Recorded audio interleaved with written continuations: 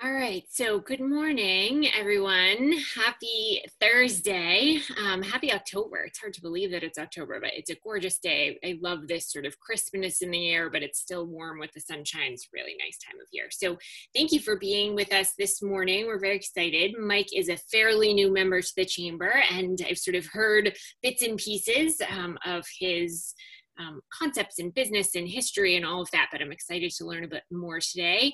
I just want to let everyone know we do have time for question and answers. So after Mike gives a little bit of information to all of you, we'll open things up. So there is a Q&A button that should be either the top or the bottom of your screen if you hover over, or you can use the chat feature, and I will facilitate those when the time comes. But for now, welcome, Mike. Thank you for being here. Thank you very much, Kate. It's great to be here. And I will turn things over to you. All right, great. First again, thank you to Kate. Lori has actually had some input into this too, so thank you to her. Thank you to the members, and a big thank you to you guys who are spending some of your precious time with me. I understand running a business is hectic. I understand it takes a lot of time, so I appreciate you being here. And I also love knowing that there are people out there that want to improve their business, and I hope to help you do that today. Just a few quick housekeeping things. Please, I'm here to help you. My passion is helping. I'd appreciate it if you could just kind of close your tabs and give me 30 to 35 minutes of your time. That's how it's going to work. I'm going to give you about 30 to 35 minutes of a lot of information. I hope very helpful information. And then there'll be a Q&A period afterwards. Some stuff was sent out beforehand. It can help you follow along. As far as questions, I hope that you can just keep a pad and paper, a pen and paper next to you. If I say something that strikes a chord or a question comes up during the webinar, please write it down. Questions and answers, great things come out in Q&A periods. So I'm really looking forward to that. So without further ado, just a quick summary about me. I am passionate about helping people get more from their business. And where does that come from? I grew a business, myself and my brother and our family, over 20 years, from me as the first employee to over 500 employees. It was great, awesome experience. Learned a lot of things, and we obviously did a lot of things right. But we also had our share of train wrecks and messing up. And as anybody knows, you learn a lot more from the train wrecks and things like that. And during that, just working with my suppliers and working with other customers that are businesses, talking about businesses. I love learning about businesses. I'm always amazed at different businesses I learn about. I just met one. I'm a strong Christian. I believe God put me here to help people with their businesses and help people in any way I can. But I ran into a business in my Christian C12 group, who is they tend, or they help landscape cemeteries. And when he said that, it just kind of hit me as, I never thought of a business around that, or a business that does that. And it just fascinates me to learn about businesses. So through that, and then about 15 years into my company, we realized that we needed a lot more help. We needed better people around us. So we brought in a CFO who actually brought in something called EOS, which is the Entrepreneurial Operating System. I'm going to give you a very quick overview of that in a few minutes. But what I found it did and helped me as a business person is it helped me combine my flighty and sometimes visionary and crazy ideas all the time way of doing business. That's kind of how I conduct myself. I'm a little bit all over the place. But what I found in EOS, or the Entrepreneurial Operating System, kind of gave me structure and helped me organize my business better. And what I found is, after running my business successfully for many years, I felt I wanted to help more people, and combining my experience with that EOS helps me learn about, meet new business people, and help them get more from their business. As I've learned about businesses, the thing that I've really seen is that every business starts with a great idea, okay?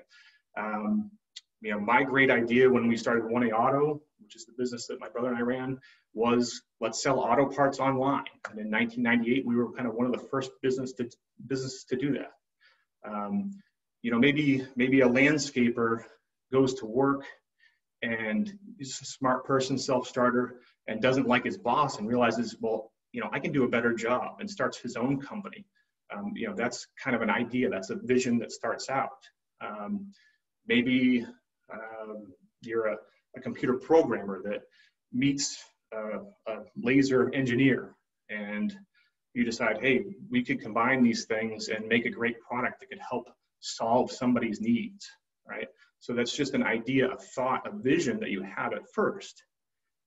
But what frustrates me is I see that people have all these great visions, and I think what frustrates a lot of people, they have this vision, they start forward with a company to support that vision or to execute it, but then they never really communicate that vision. That vision stays in their head.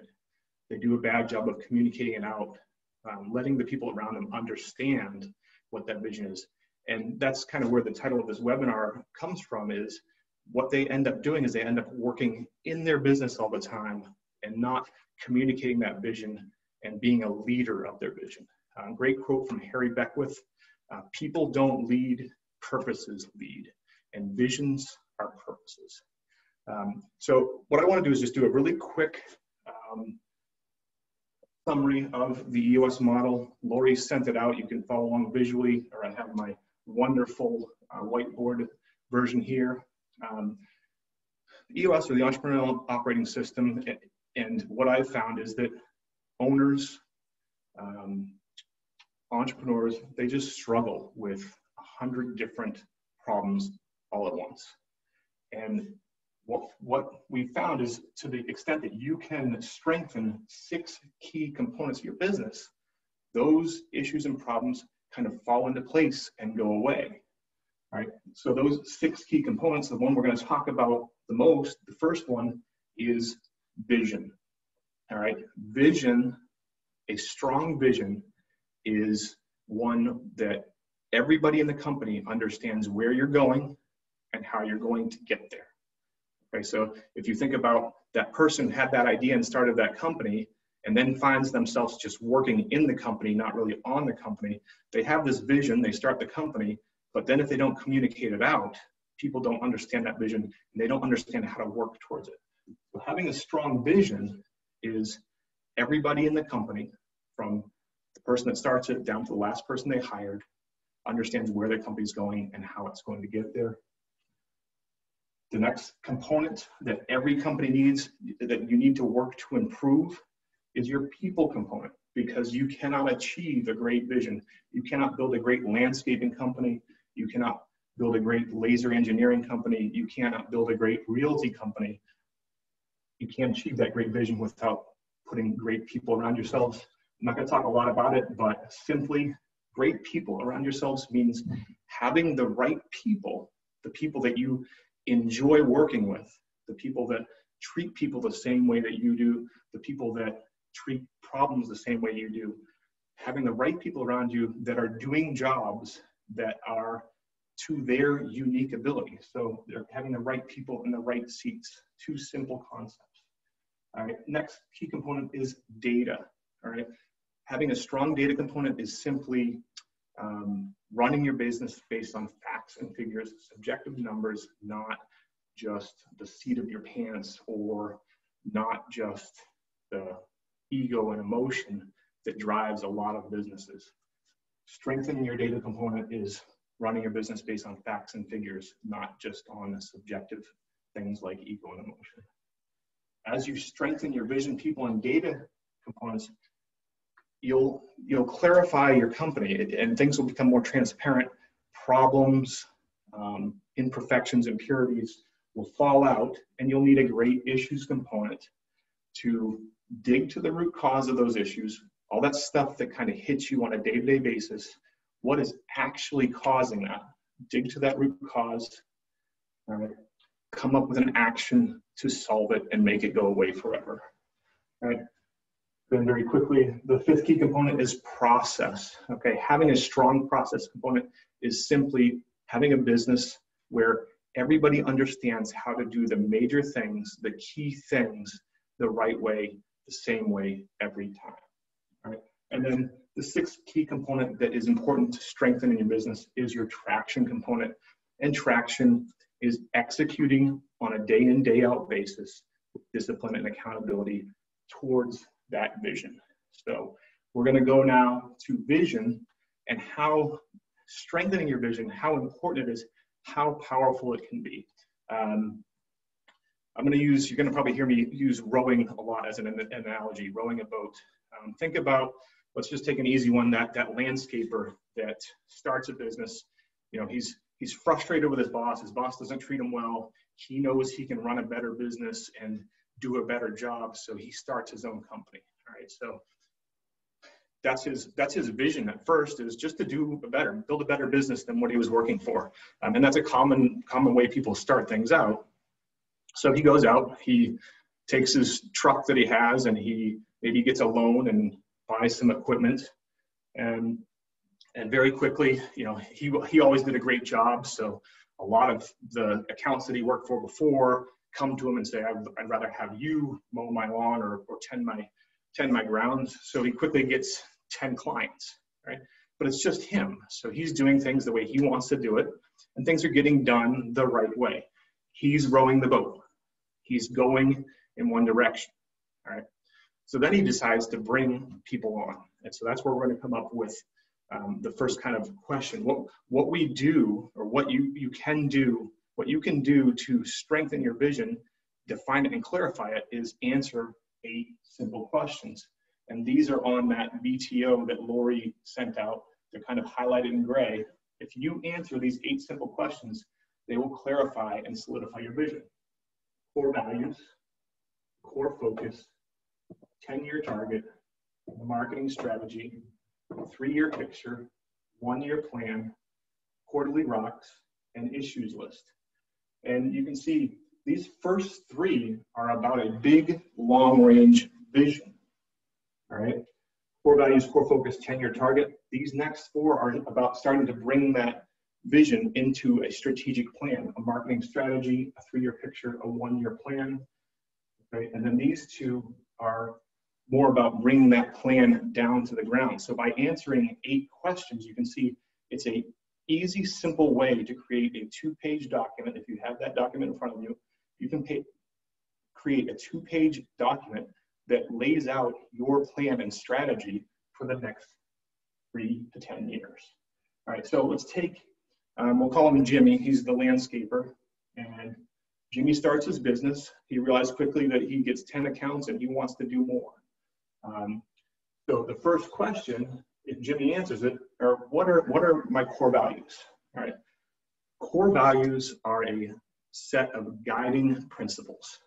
Right? You may say, well, what do core values have to do with the vision?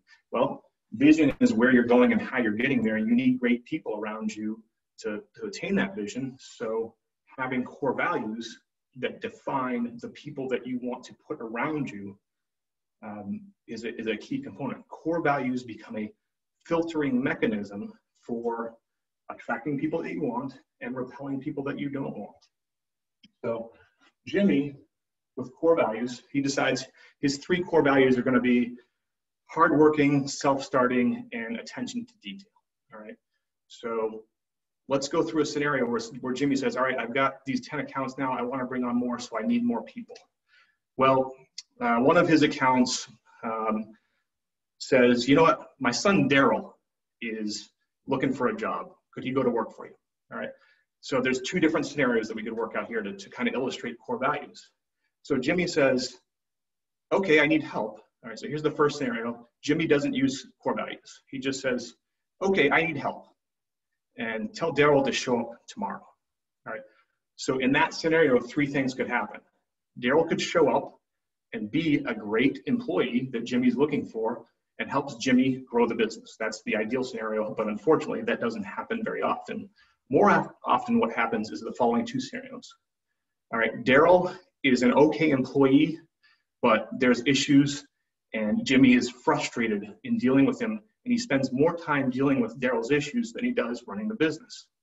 And then the other scenario is Daryl is a train wreck, and it takes Jimmy a couple of weeks to figure that out, and then he has to let him go, and he's just wasted 2 weeks of his life dealing with a train wreck that he didn't need to deal with.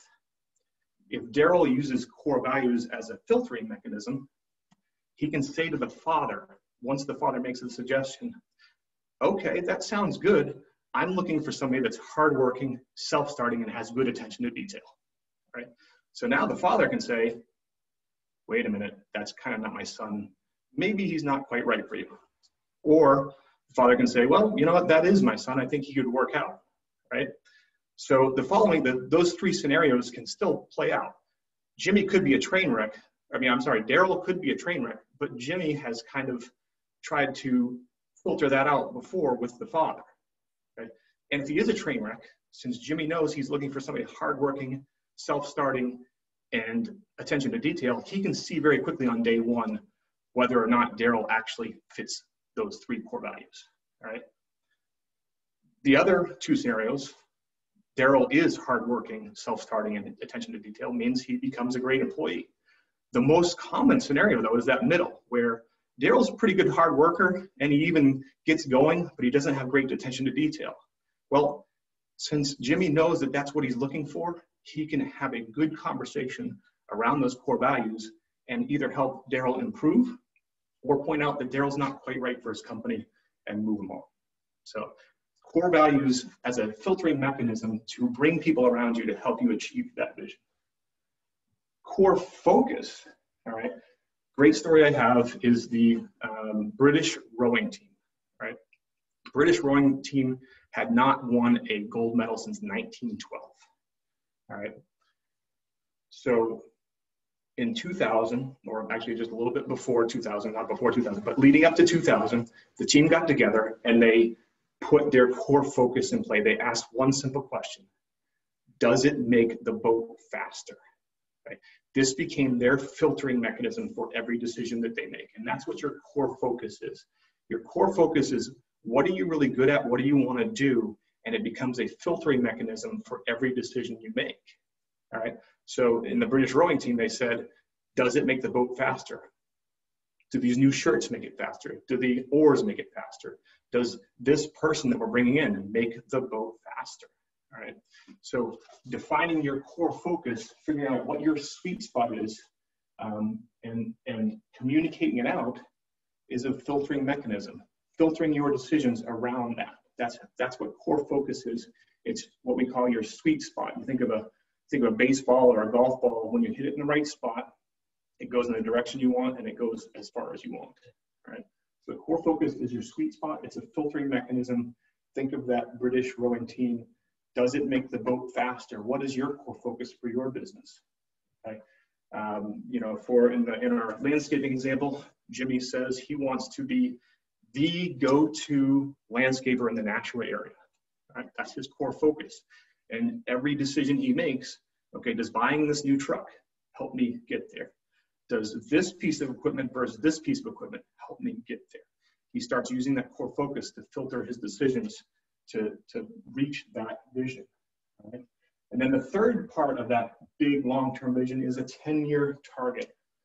10-year target is a big motivating idea. I kind of like to say that one of our successes at 1A Auto was we accidentally set a 10-year target. Now, a 10-year target, we use 10 years because it's kind of where it averages out. It doesn't have to be 10, it's just long range. It could be 5, it could be 30. But it's just a big idea that motivates and energizes people and gets them thinking differently. When my brother and I were kind of sitting around talking about what we wanted to do with this online auto parts company, we just said, well, let's just set a goal of $100 million in revenue in 6 years. And I will admit we did not make that goal, but the mistake I kind of made was I went in the next day and I was signing up for some new accounts and stuff, and anything that wasn't like a financial or a proprietary account, I made the password 100M for 100 million in 6fly. And what happened is, as I started bringing people in like a year later, because it took me a year and a half on my own just to get the thing going. But as I started bringing people in, they had to log into these sites, and I would give them the password, and they'd be like, well, what's that mean? And I'd have to explain to them, well, it's 100 million in 6 years. And they'd say, well, what do we do now? And I'd kind of laugh because I'd be like, well, this year we're going to do 200,000. But then they'd start thinking, okay, we're doing 200,000 now. We want to do 100 million in 6 years. This is going to be different. What do we need to do differently? So that 10-year target is a motivating idea. So for Jimmy, our landscaper, maybe he's got 10 accounts now. Maybe in 10 years, he wants to have 120 accounts or something like that, or maybe it's 50 accounts. It doesn't have to be a huge goal. It's whatever makes you feel comfortable, whatever you want to accomplish. Okay, but it's a big motivating goal. So now, if you think of Jimmy, and he brings people on, and he lets them know, these are my core values, and he surrounds himself with people that live those core values. He makes them understand what their focus is to be the go-to landscaper in the Nashua area. And he lets them understand what his 10-year target, what their 10-year target is. They understand that they have to think differently, and this is a growing business. Everybody's rowing in the same direction. If he doesn't do that, as he brings people onto the boat, maybe Johnny's rowing this way, maybe Susie's rowing this way, Daryl might be rowing backwards, and the boat's not going anywhere. But if you're communicating these three, and in total the 8, you get everybody rowing in the same direction, and that creates power. Okay. So those are the ones that I want to spend the most time on. I'll go through the other ones a little quicker, but marketing strategy is also communicating who do you want to reach, who exactly is your market. You cannot be all things to all people, and then what do you want to say to them? And if you have that BTO right there with you, you can see there's 4 parts. There's the list or your target market, the who you want to reach. There's your 3 uniques, which is what you want to say, what sets you apart from the competition, what makes you the go-to landscaper in the Nashua area. And then there's your proven process. Not everybody uses a proven process, but laying out your proven process shows customers how you will take them from a great lead to a lifelong customer. And then the last part is a guarantee. Not everybody uses a guarantee, but guarantee is just a statement that it reduces angst and anxiety for a person doing business with you. For Jimmy, our example in landscaping, it could be, you'll be happy with your first mow or it's free. Just something that gets people kind of in the door. All right.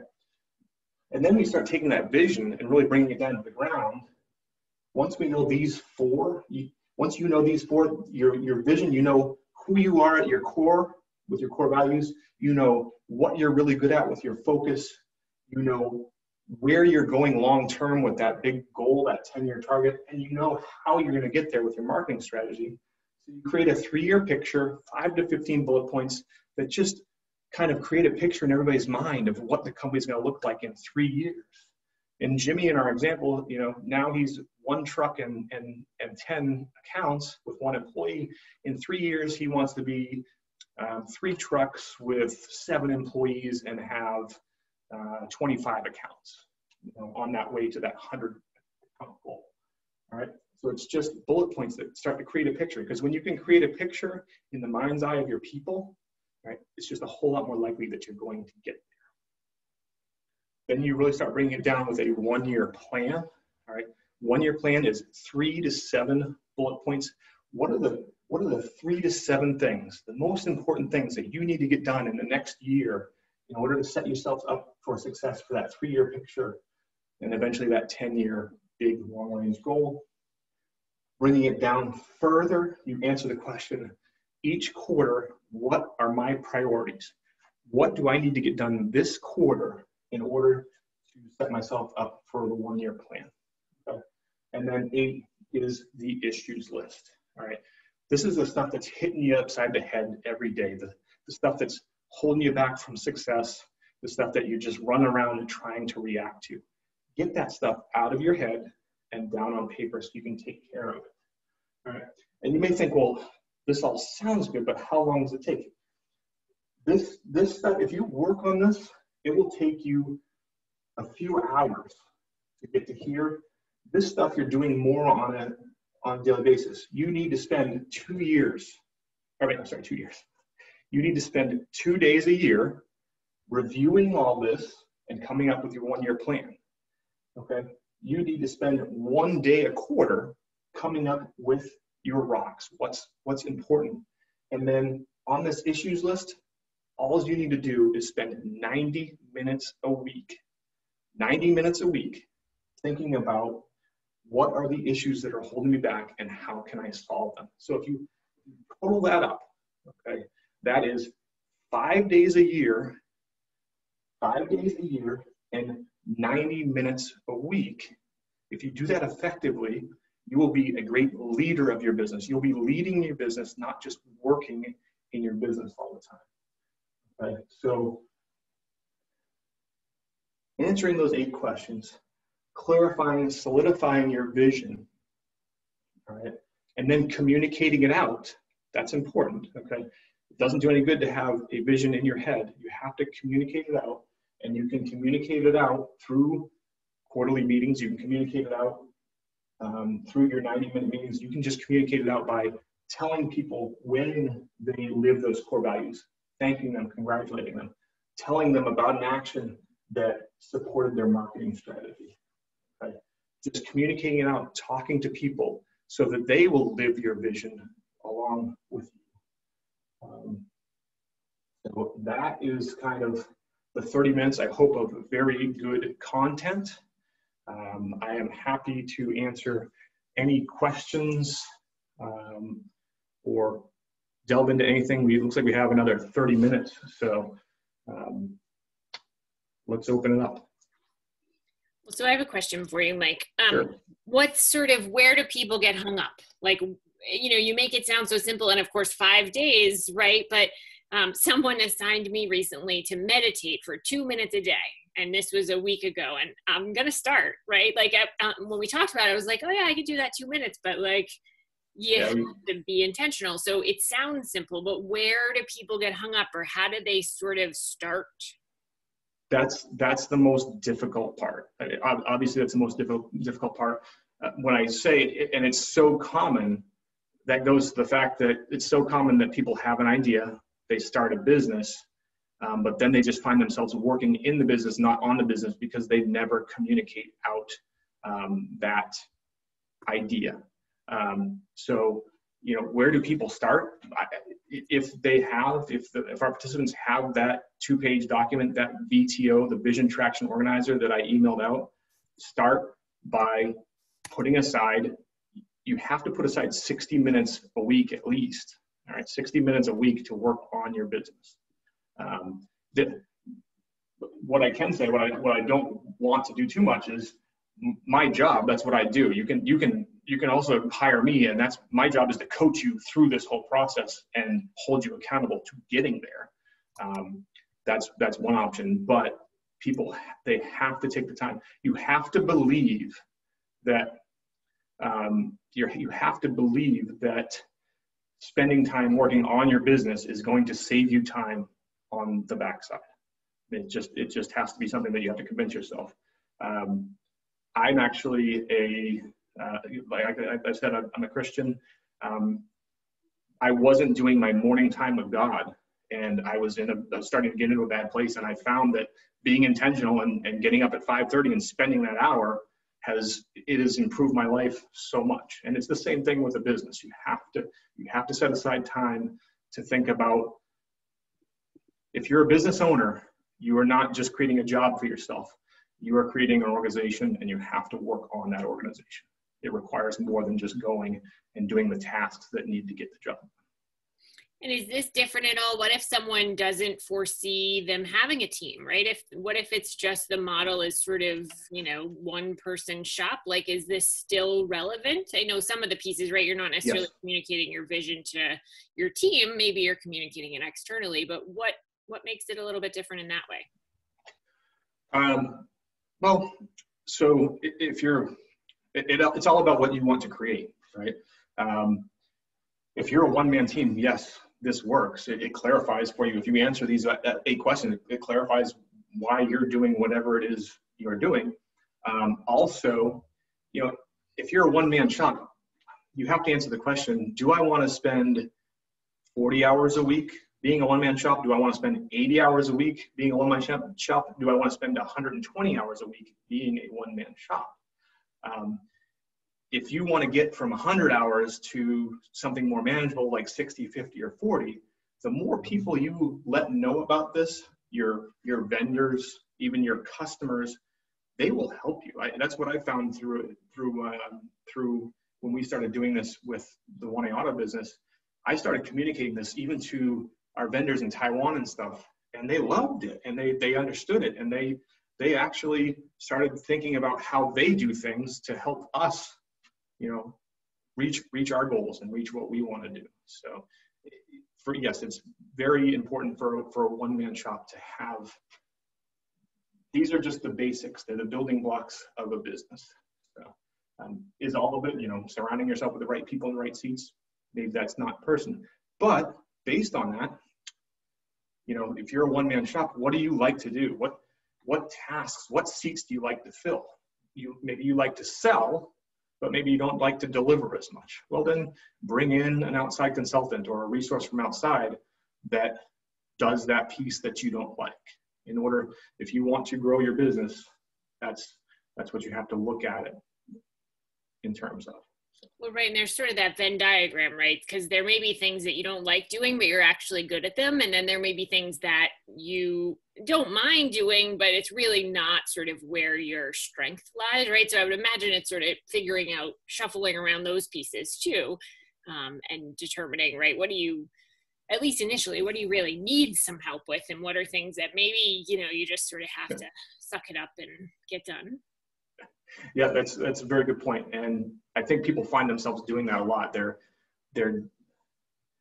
doing the things that they feel like they have to do, but they don't like doing, and not realizing that if they figured out a different way to either do that, one, ask yourself, do you really have to do this? And then two, there are resources. There's plenty of resources. There's finance resources. I hate doing bookkeeping, and you kind of know that. I'll be open and honest. I still have a $20 open invoice to you guys because when I sit down and write out a check, I'm like, I'll just do something, you know. And what you have to understand, what the people need to understand, is that there are other resources out there. And when you let go of that stuff that you don't like to do, you'll find yourself doing more of what you do like to do, and either, you know, you're creating more revenue if that's what you want to do, or maybe you just want to make your business more profitable, or you're just growing yourself and understanding what you're good at. Right. And so certainly I want to allow for our participants to ask questions, but I have another one. I used to teach at UNH in Manchester, and in particular a senior seminar. So it was sort of the capstone class for business students, the last thing they took before they graduated. And we would always talk about having your counsel, right? So at the time, we would encourage them to figure out, like, who's in that council, who's going to sort of give them quality feedback and not just maybe nudge them towards what they think they should do, right? Like, who's going to be honest with them? And do you have recommendations for how to sort of figure out, obviously it's very different for a graduating, you know, college senior than when you're starting a business, but how do you figure out, or how did you figure out when you were early on in the A1 Auto days, like, how did you figure out who you needed around you? Maybe not as hired folks, but, you know, counsel. Counsel as advisors. Yeah. My opinion, or I think one of my reasons for success was, you know, understanding what I didn't like to do and hiring those people in to do those things, and then getting where I wanted to be, but also just listening. And, you know, where do you find that people? One of my closest advisors is my father. You know, we don't always agree, but one, he's a great role model for me, and I can follow his path. And then it's a matter of just look at the people that you do business with. And there's nothing wrong with asking somebody, hey, do you mind for 1 hour twice a year, just let me share? And that's the great thing about these 8 questions in that 2-page document. If you bring some advisors around you, this is just an easy thing for them to review really quickly and really understand what you want out of your business. And you know, the advice I give is, yes, find people that think differently than you do, because they will give you that contrarian input, and you have to be open. I mean, there's successful people that are hard drivers and do things exactly the way they want to, but I think the most successful people are the ones that are open to input, what I call coachable. They're open to input. They're always looking for, looking to improve themselves, and they get input from different places. You know, the chamber is a great place to meet people for advisors. Go to a chamber event and meet a few people. There are all kinds of different referral groups and things like that out there. I'm always happy to be a resource for any of that stuff. I do what I do, and I get paid to be a professional EOS implementer because that helps me, but I also love just connecting people with resources that they need. Well, and so along those lines, you very generously sent me a book, which is on my list. My dad gave me a book for Christmas that I haven't read. I started, but that I'm sort of trying to work my way backwards. I just gave my mom back a book that she loaned me about a year ago. So let me tell you, now you can probably skip the first 3 chapters. So I saved you some time too. So. Well, but so, you know, what are other places? What are some of those books or websites or daily emails, or are there other suggestions you have that kind of coincide? For anybody that's on the call, I'm happy to send you a book like I sent Kate. It's called Traction by Gino Wickman. And there's actually a series of these books. There's How to Be a Great Boss. This is kind of the handbook that I use to help people get more from their businesses. I like Patrick Lencioni is a great author. The 5 Dysfunctions of a Team. Stephen Collins, who wrote Could Be Great and Built to Last. And just kind of a little bit of a plug for EOS. What EOS is it's just kind of pulling a lot of those great resources together and those great ideas and theories and putting them into an actionable model. But for anybody that wants to contact me in any way or whatever, happy to.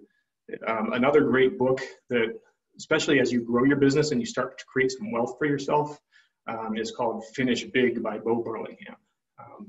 That's a great book for anybody actually really to starting a business, because it gets you thinking at a higher level about your business. One I always recommend. All right, so Karen is with us today. I'm going to allow Karen to talk. So let's see how we do this. Hi, Karen. So Karen, we should be able to hear you. Hey Mike. Hi, Karen. Thank you. You sent me the book like a month or 2 ago as well. Awesome. And you probably haven't had a chance to read it, which is fine.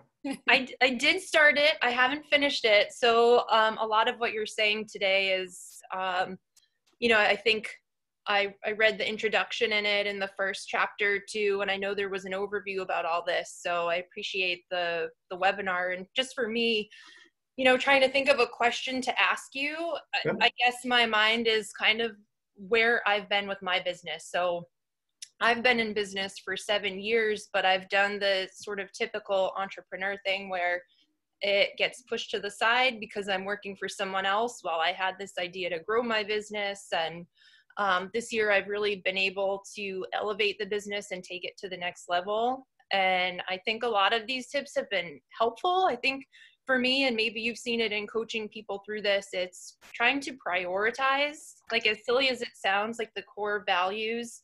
I find myself writing down what's important to me and comparing it to how I felt in the beginning when I started and really wasn't sure what I was doing starting a business. And I feel like I'm constantly reprioritizing. And then I get distracted, and then it's like, oh wait, how do I get this message across? When ultimately everything's really the same, and I probably just need to keep it simple. But yes. So I don't have a specific question, but I thank you for the advice and sharing the stuff that you've sent to me already. Yeah. So there are 5 leadership abilities that we teach. So what you're talking about in a way is hitting the ceiling. So first, a couple of things to give you is what you do need to decide is what can you devote to your business. Is that 5 hours a week? Is it 10 hours a week? Is it 20 hours a week? You just have to be honest with yourself of what you want to do and how much time can you devote to it. And then in those 5 or 10 or 20 hours or 40 hours or however hard you want to work, what are the things that you're really good at? And then I love the word you said of simplify. What you've run into is a ceiling. All companies hit the ceiling. Okay, it's just a natural progression. Actually, there's a study done in the 60s, the evolution and revolution of business.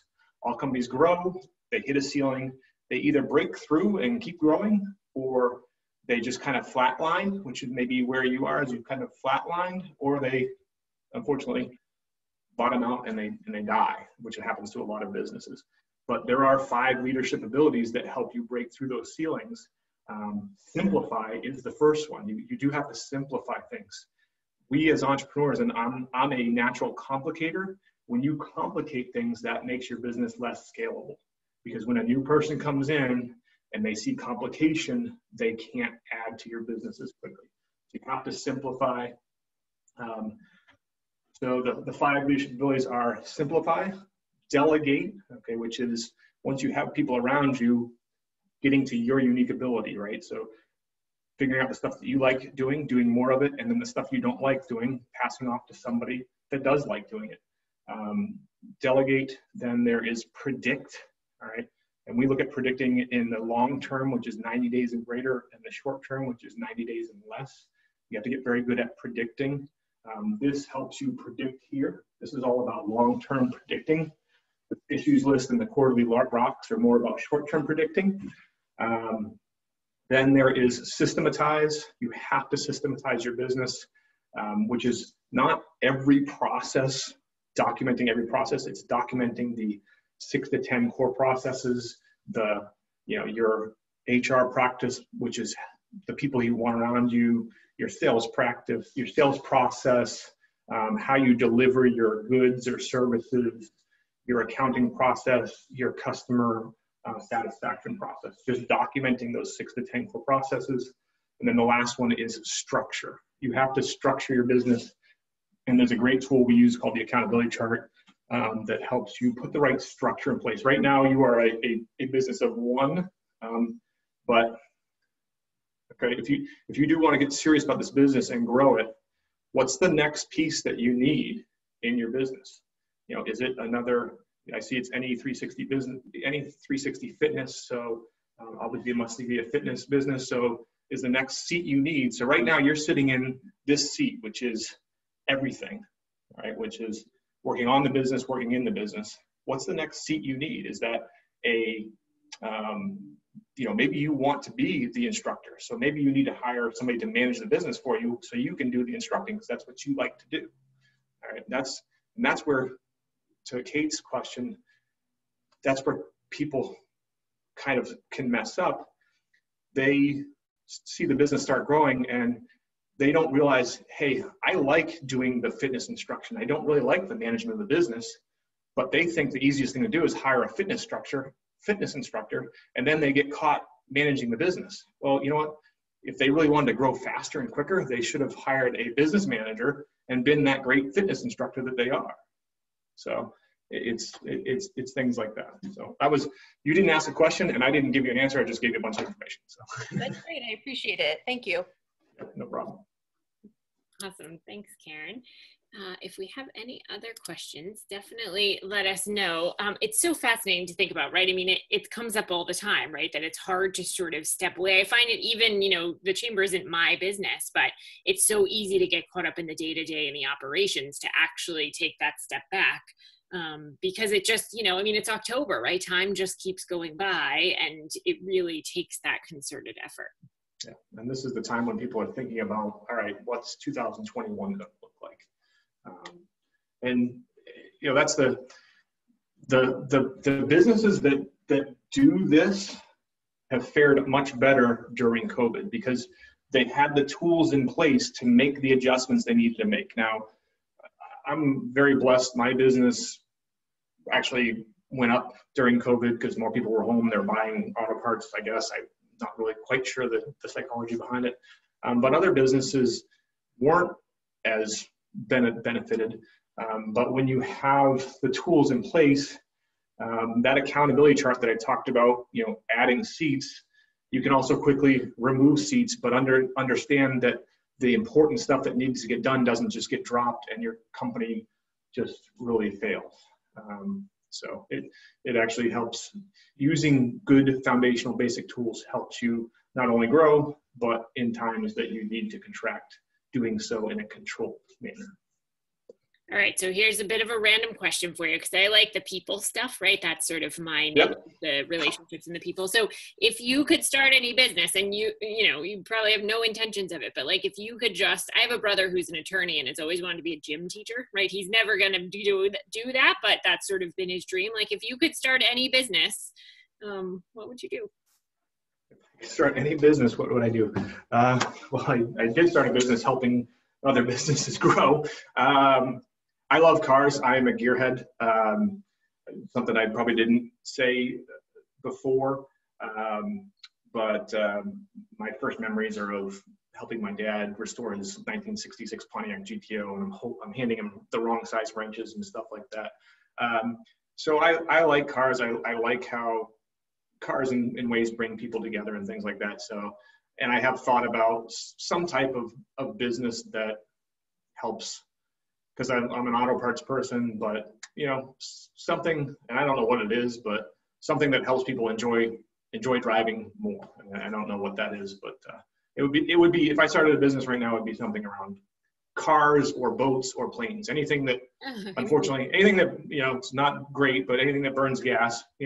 Figure out how to burn gas better, right? Right. Get more energy out of it. So maybe hovercrafts. You could throw hovercrafts in there. I know. Hovercrafts are definitely not the most efficient vehicles. No, I'm sure. Yeah, pretty niche, but no. That's really interesting. I've often thought about a bakery. Like I have no actual plans to do that, and I don't even know that I like to bake that much. I just love, the idea. And when you go to a place, so much of it too is how well things are done, right? The presentation and the service. And so I'm just in awe of people that do some of those things really well. So that sounds like it would be fun. Yeah. So it's funny you mentioned bakery, because I think I could be wrong, but I think there's a Patrick Lencioni book that's called the 5 Obsessions of an Extraordinary Leader, but I might be way off. But it actually kind of has a great analogy of a person that starts a bakery.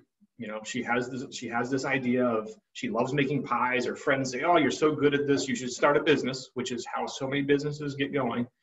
And then 3 years later, she finds herself working 80 hours a week making pies because she doesn't spend the time to work on the business, not in the business. She comes in at 4 o'clock in the morning and just starts baking, and then it's 9 o'clock at night and she's having to do paperwork. And that's just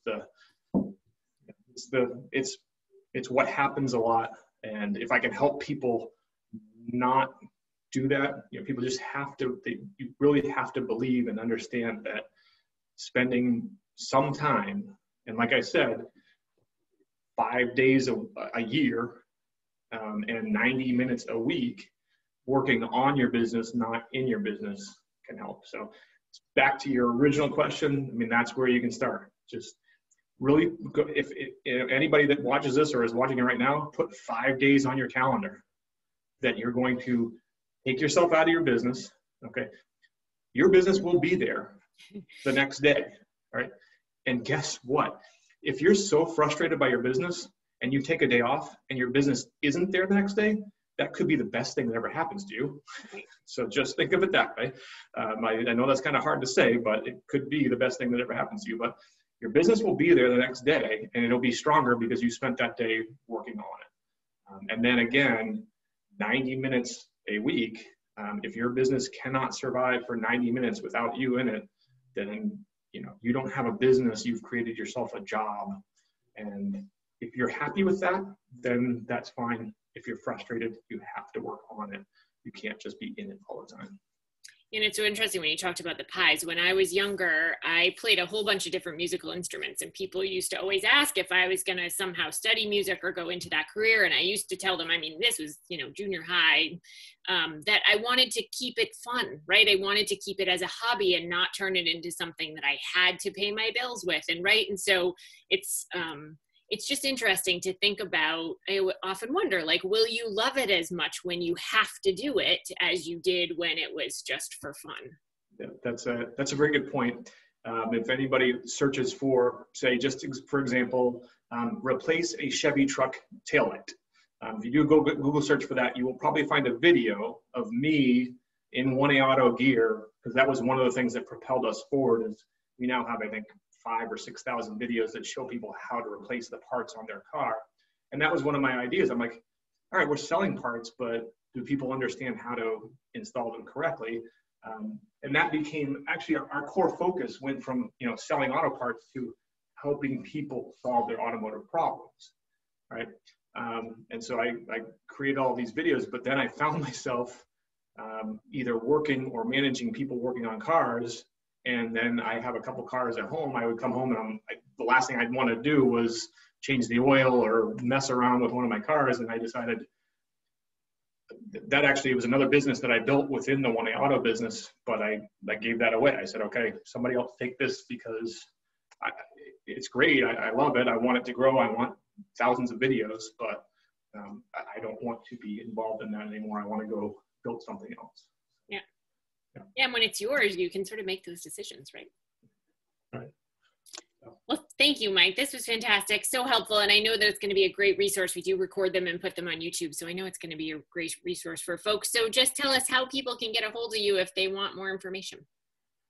So you can either contact me at mike@ascendadvising.com, and that's the website. Ascend Advising, ASCENDADVISING, ascendadvising.com. You could actually go to EOS, the Entrepreneurial Operating System, EOS Worldwide. If you did find an implementer in Nashua, you would find me. And you can call me at 603. Actually, I'll give the number I remember is 978-973-2149. Happy to either call or text or however anybody wants to get a hold of me. Perfect. That's great. Thank you so much for today. Thank you to those who joined us. I hope you enjoy the rest of your beautiful Thursday, and we hope to see you again soon. Thanks, Mike. Thank you, Kate. Thank you, everybody.